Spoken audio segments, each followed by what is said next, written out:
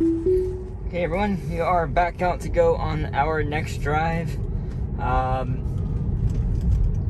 just going in just to go to TJ Maxx and do some grocery shopping. I just wanted to give some more, just my normal route so you can see, give a good idea of how it responds on this route and how it responds going forward with future versions. A bit of phantom braking there. I'm guessing it's probably the shadows on the road causing that, or the sun.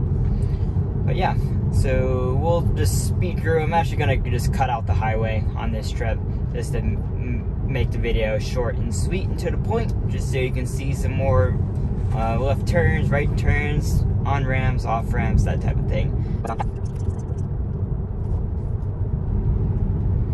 Okay, as you can see, the GPS is off, so we're gonna see what this does here. I'm gonna turn on the blinkers so this guy doesn't think I'm super rude. Okay. I'm pressing the accelerator just because there are cars behind me.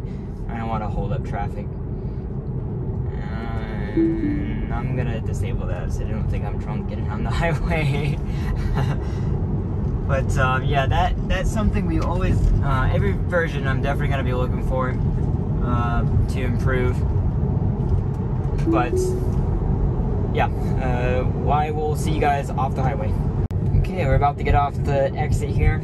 So again, I'm gonna actually press the camera button this time because I guarantee it's not gonna do it when I want it to. Oh, and there's a truck right here, so definitely, okay.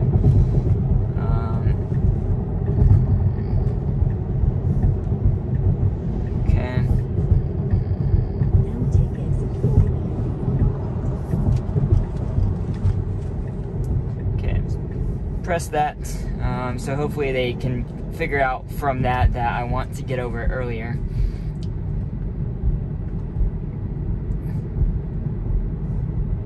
I'm gonna figure out if it also does a double lane change right here, because we are gonna make a left turn coming up into the mall.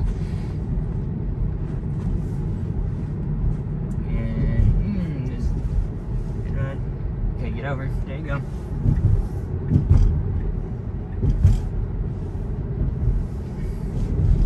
Okay, did that really well actually. This is pretty heavy drive. Obviously it's rush hour. See, this is what it needs to do. It needs to just get over. Oh, I'm gonna. I can't tell. There's a police car sitting right here. So hopefully they can see from that snapshot why I took it. That's an absolute edge case right there. So I'm gonna get over here. Okay. Yeah, as you saw, if you could see the police car there, that was an edge case. You're supposed to move over, especially if it's in the median there. I believe that's actually a law, at least in North Carolina, that you're supposed to move over. To give right away for the police car. But the car, yeah, it needed to stay in the right lane there. So it's gonna have to see those things that have level 4 self-driving.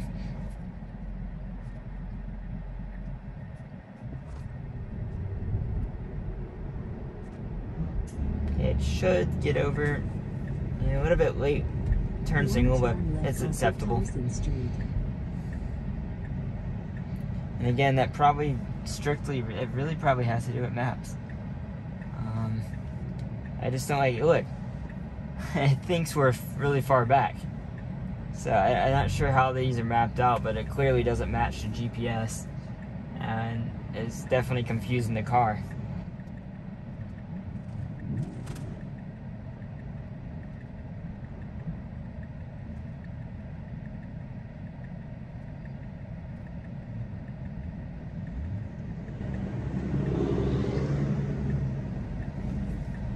Okay, that car clearly ran the red light, and I'm pressing the accelerator. There's a car behind me, and it responded appropriately. So right here, I'm not sure it's going to be able to handle this small parking lot correctly.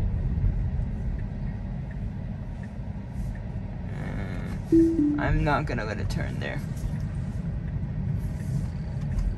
Okay, so that's it for this section. We're gonna come back and go grocery shopping after this, so it'll basically just be a quick run across the road, and we'll see how it does.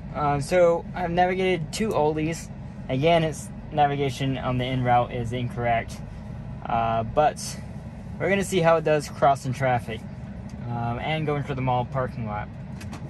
So let's see if I can even enable it right here. And also, okay, it's gonna say the speed limit is not 45. It turns the blinker right and has to go left. Well, there's a bug.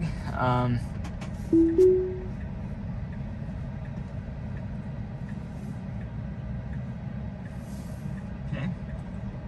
Not so sure how it's gonna do in the mall parking lot. Nope, okay. You can't find any lines around here.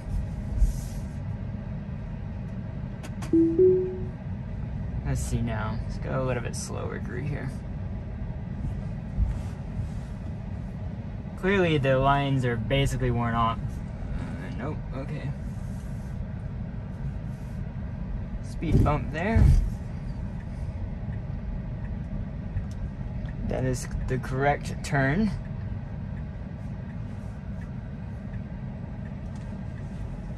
Oh, nope. Okay. I'm gonna camera button that. Okay.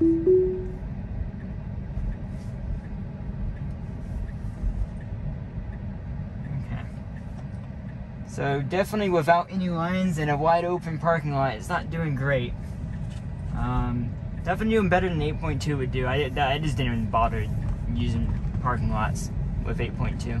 Now turn left onto 4 This is not the lane it should have got in. It should have been in this lane where that van is. Also, it needs to go further up to the line. There we go. Unless it's going to aggressively pull out and make this turn and get in front of this van, it really got in the wrong lane. It is pretty impressive. If you look here, this is actually accurate to the shape of that, and if you see where it's faded out right here, you can't see it on the video, but that's where the walkway is. This walkway right here goes through here, and that's why it's faded out, because it can see the depth. That's a 2-piece median. There's a piece right here, and then there's a piece right here, and then the walkway goes through the center of it, and that's the correct shape. That's pretty impressive, actually.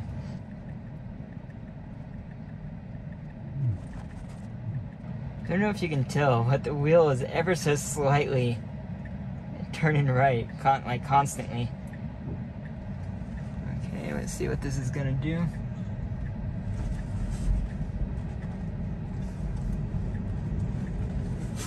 Okay, that's good.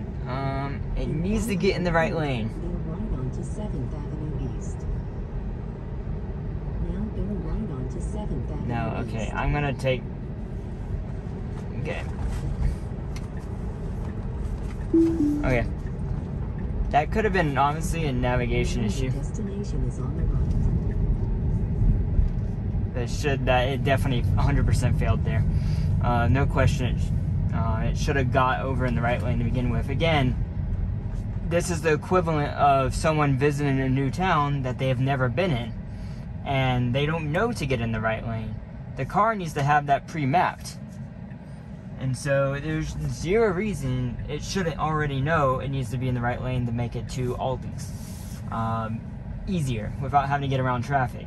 And so, again, those are the things I'm looking to be improved, because that will make the driving experience better and smoother for passengers of the future. Okie dokie, guys, we are on our way home. This is gonna be a very common test point right here, coming out of this entrance. Go ahead and stop, see if I can enable autopilot.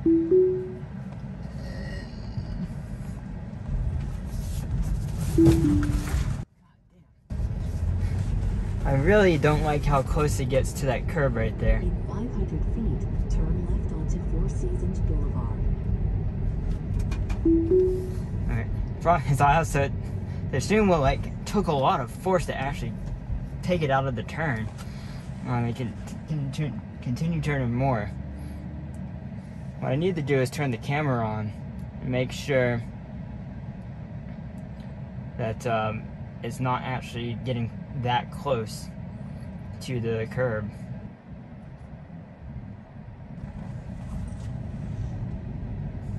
Okay, it's probably gonna, it's gonna, actually I'm gonna override it and tell it, no, don't get in that lane. Let's see, maybe with this car here now. Okay, so that's gonna override it. I'm gonna try and train the car as well in some of these situations. Personally, I want to stay in this lane so I don't have to deal with changing lanes again to get onto the highway.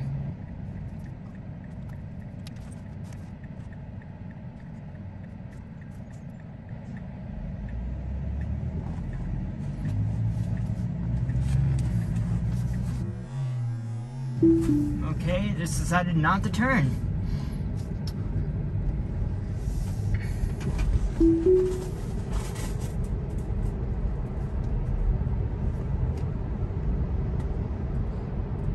Interesting, okay.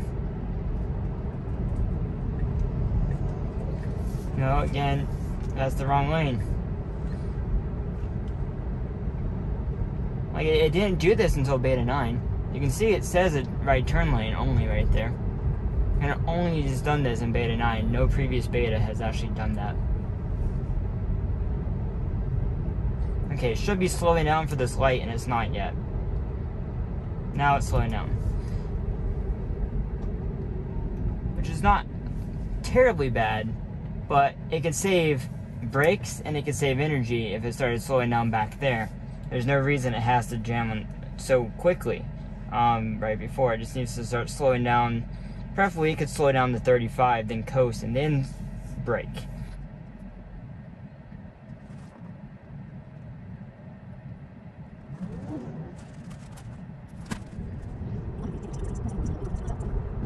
Now take the Interstate 26 East on the right. Again, it needs to use the blinker. We're wondering if the snapshot button will actually do anything about not using the blinker. I don't think they can tell that's what we want it for. Otherwise, it looks like it did the turn fine. So if they review the footage, they wouldn't be able to tell what was wrong. Okay, we are clear to merge. You gonna turn? Apparently not. I don't know what's going on today with turns. It just doesn't want to work. So I will get back when we're off the exit. Okay, about to get off the exit. One thing I'm looking for here is how it slows down. It seems to be the last 4 times I've been down this exit, it's done it differently every time. So we're gonna see how it handles it this time. I'm just gonna let it go to the speed limit and see how it slows down. Huh, and that's really interesting. No shit. No, okay, okay, see, it does that, look. Okay, yeah, go, okay. That's fantastic. It learned. Now turn left onto Ozone Drive. So, I mean, maybe it's a beta 9 thing. This is the first time I haven't manually lowered the speed. I think it memorized me lowering the speed manually on the highway before, and now it does it automatically from the previous update. And actually, well, if it goes, you're good to go. Okay, because there's a truck coming in from both sides. Again, needs to be more aggressive on the lane changes. But no, that was fantastic. That's exactly what I wanted to see going off the highway. It needs to slow down way quicker. Besides the part where it jumped back up to 70 mile an hour. It was still slowing down, fortunately. So it didn't, it just kind of ignored the 70 mile an hour thing. That was fortunate. I'm gonna definitely pay attention to that every single time we get off that exit. Now that was a critical improvement for me. It needs to slow down on that exit, just like it did. So yeah, that was definitely an improvement. That's it for this video. As always, please comment down below if you have any questions for me or anything else like that. And I'll see you on the next video. Bye.